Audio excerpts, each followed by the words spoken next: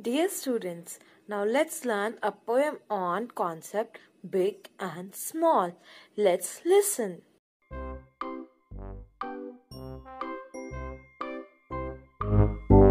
The elephant is big and the mouse is small. The tree is big and the ant is small.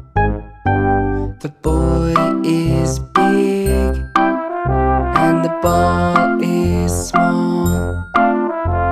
The flower is big and the bee is small. The earth is big and the men are small. And that's what makes us all. The elephant is big and the mouse is small. The tree is big and the ant is small. The boy is big and the ball is small. The flower is big and the bee is small. The earth is big and the men are small.